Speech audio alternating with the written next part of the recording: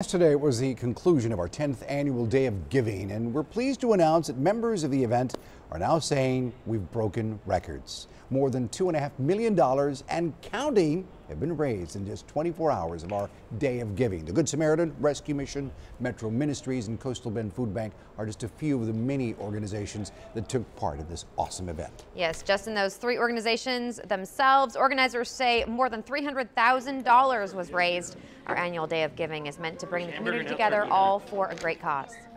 You don't get to that kind of result without everybody in the community working together. And the distribution of that money will take place on December 6th. So again, thank you all who donated. That